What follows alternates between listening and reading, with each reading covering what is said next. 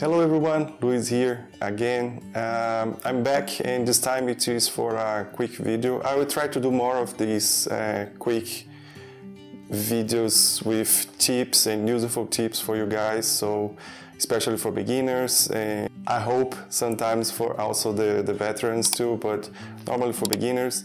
And this time it is a very interesting finding that I discovered recently. Probably many of you already know that, but for me it was a surprise, which is basically how you can assemble multi-part models direct on your computer before you print it, okay? It can be useful for models that have like many parts. Like I have here a 46-part model, and it's a pain to mount it later, and not every time the parts fit together, and it's complicated because you need to put supports on individual parts. So I prefer to just mount the entire model, put the supports, print it, and that's it, okay? Unless I need like a bigger model. If you want a regular size model that fits on your regular resin printer, it's totally okay to use this technique, okay? I will show it on the computer using a free tool that comes on your Windows, and it's really easy and straightforward process, okay? Stick with me and don't forget to like and subscribe and comment if you have something interesting to say, okay? Thank you, see you in a few minutes. Hello, welcome back. Now I'm here on the PC and I'm going to show the process to you, okay? I was explaining, sometimes you have these multi-part models, right? Like this Hulk here. I'm going to use it as an example. If you want, you can. I know a lot of people like to assemble and have the entire to print each part of the model separately, but in this is a classical example here. It has 1, 2, 3, 4, 5, 6, 7 parts, okay? What you are going to do is you are going to select all the parts that you want. You are going to open the 3D builder. This is a free tool that comes with Windows. If you don't have that, I think you can go and you can try to find to download it on the Microsoft Store and try to get it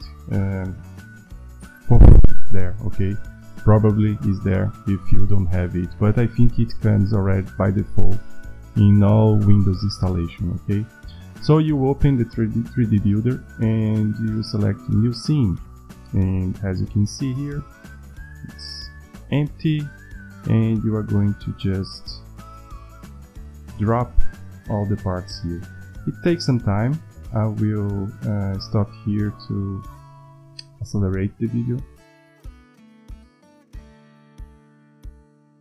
So as you can see, it was mounted perfectly, the entire Hulk figure here, okay? You click on import model and it's still a multi-part, as you can see here, but it was positioned perfectly on the right position to connect with the other parts. What normally I do is I select all the parts, go to edit, and I click merge. When you merge, you like virtually glue the entire model as one, okay? And after you finish the merge process, you go to here, click save as, and you can save as an STL, as a complete model, and I will show you here my Hulk, my complete Hulk here. I have one finished Hulk full. This one I saved. As you can see, complete Hulk here saved. Okay, it's a one piece. and you can use lychee, for example. Just throw it here.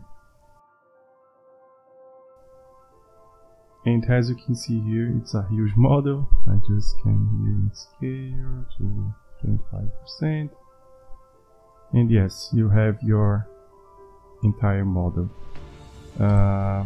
It's something very interesting, this feature that the 3D Builder has. It's probably, I believe, how it works is that when the artist, the artist that finished the model and divide it into pieces, they use sometimes Mesh Mixer and other types of program softwares that do this separation of the model in different parts. And probably when the software creates the file, it's just insert like a tag in each of the files with the position of the original position, okay, of the part. As you can see here, this model, for example, is a nightmare. It has like 41 parts, and I will open it just for you to see here. 41 parts.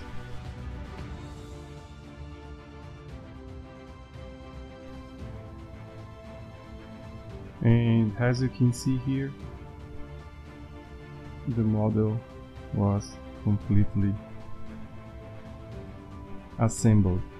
You see, it has like 41 pieces. It's a lot of pieces. So it makes life easier for you to just assemble it entirely and then print it as one piece, definitely, okay? Or even you can, like a model like that, you can mount like the upper part, the lower part, or the arms with the complete piece of armor and things like that. So it's an interesting process. Bear in mind, it will not work with all the files, okay? If the file was modified for some reason from the original file, it loses the reference, the position reference, okay? So it will not work. I will show here an example of a file that it not works, okay?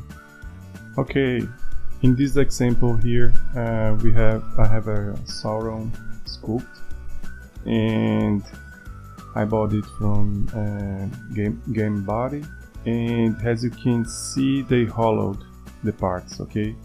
When they do that, they just modify the original file. They had to save it, right? And if you put, I will put everything here. There are some repeated parts, but anyway, you put the entire parts here,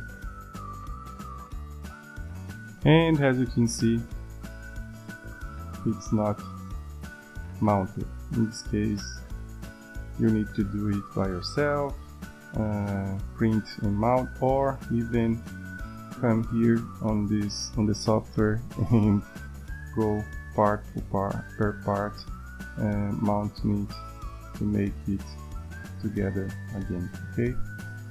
So that's it. Hope it was useful for you guys, and see you next time. Thank you. Bye.